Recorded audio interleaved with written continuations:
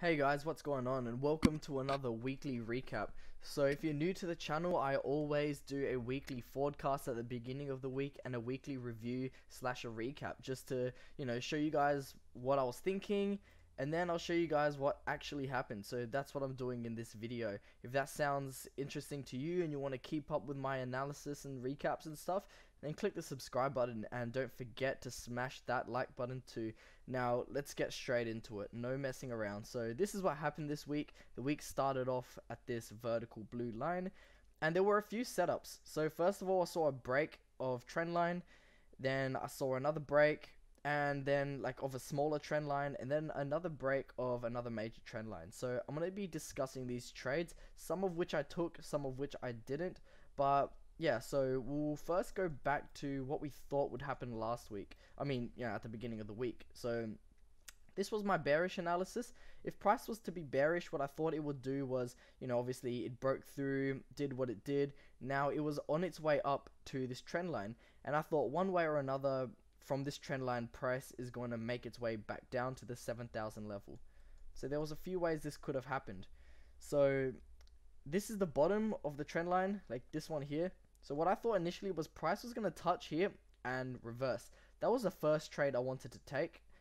Then there was the second one. So as price was on its way down, I thought it was going to break, retest, and make its way down to this level. Now on here I said pay attention to price because I wasn't too sure what it was going to do around here. But we will get into that soon enough. So as you can see, well, I didn't include the major trend line, but the trend line, was the bottom of the trend line. If you can follow my cursor, was like, it was around here somewhere.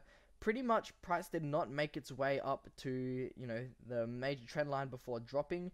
So because of that, I didn't enter the trade. I couldn't see a clear reversal. It didn't follow my plan or my strategy, so I just ignored it. Now let's get into these individually. First trade here, which if we go back, this was close to the beginning of the week. So this trade was here. It was a break and retest of the trend line. So this was the trend line here, and this one wasn't a very clear break and retest, but you'd have to scale into the 15-minute time frame to see this one. So when I see price break, there's a couple of things I'll look for. Lower lows, lower highs. I mean, if it's breaking to the downside, then yeah, lower lows, lower highs. I like to see the green cross to, below the red, and I like to see price below the green. So this green line, which is my 8 SMA, I like it to be in between price and this SMA, which is, if I believe it's the 20 EMA, 8 SMA, and then price. I like it to be in between those. Now I saw, lower highs, lower lows being created, but there was something else. Like, that's not enough confluences for me.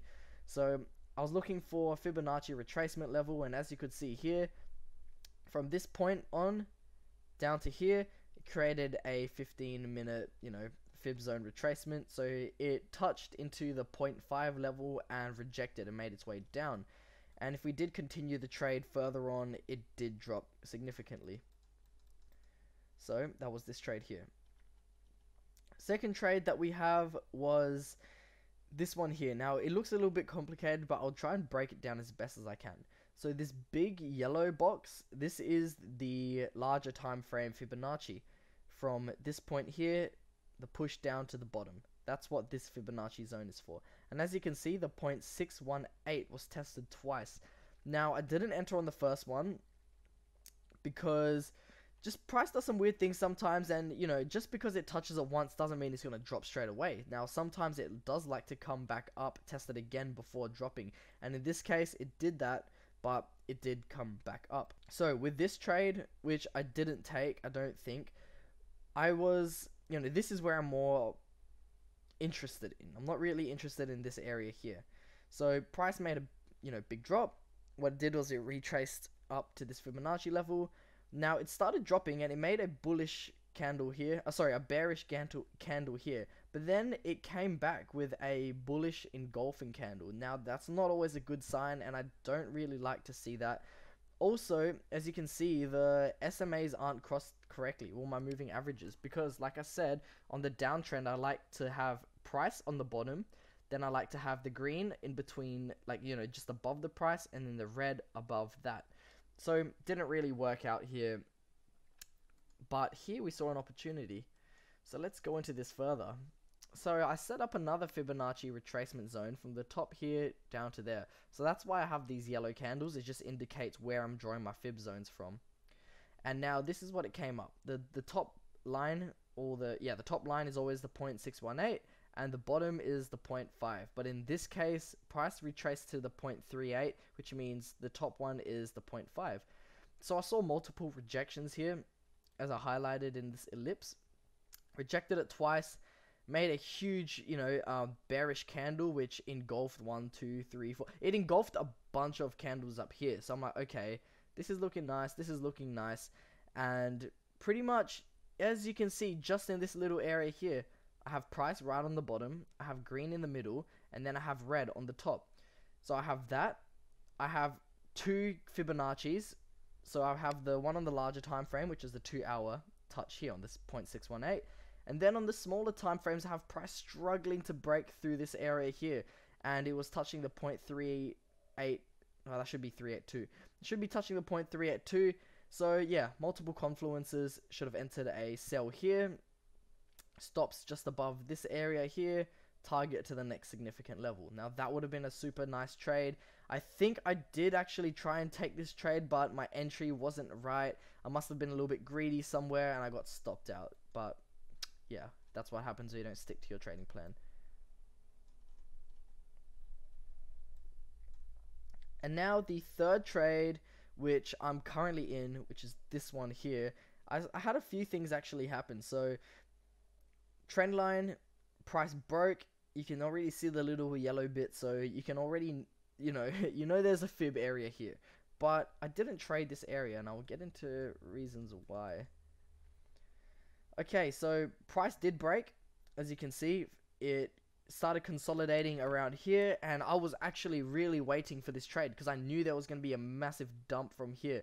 But silly me, I got taken out like just with these wicks here. Like just here somewhere, I put my stop loss a little bit too tight. I should have placed it, you know, above this last candle here, or maybe at this level here. But no, I got stopped out. Feels bad because it ended up playing out exactly how I wanted it to play out. But that's fine because I re-entered and made another trade. I've got 2 trades down here. But pretty much, yeah, I mean, it's following my strategy. Like, you know, fib, breakdown, come up, created a lower high. You know, the green line was in between price and the red one. Touch Fibonacci areas. Price dropped, you know, made another lower high, plummeted down. Broke this significant level, came back up to retest, and that's where I entered again. So you can see here with the moving averages, there's price, green line in the middle, red. It's very repetitive.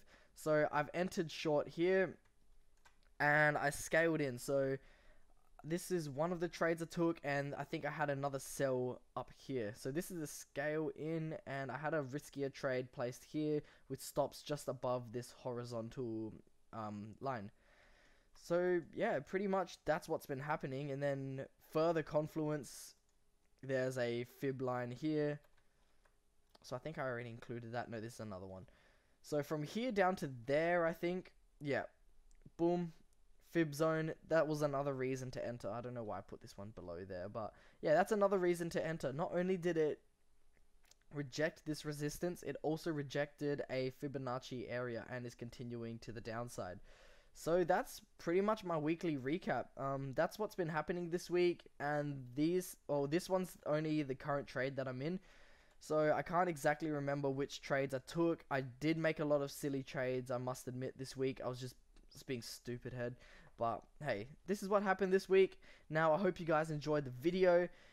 Don't forget to smash the like button if you liked the video. Subscribe so that you can have, you know, these weekly reviews and these weekly recaps, you know, coming straight to your feed twice a week.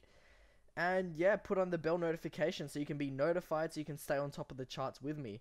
But besides that, thanks for watching. Now I know I didn't have the little corner with my face in it. It's just because I was filming a video before and my camera went flat. But this should do. Same content, same value, same glory. I'll catch you guys in the next one.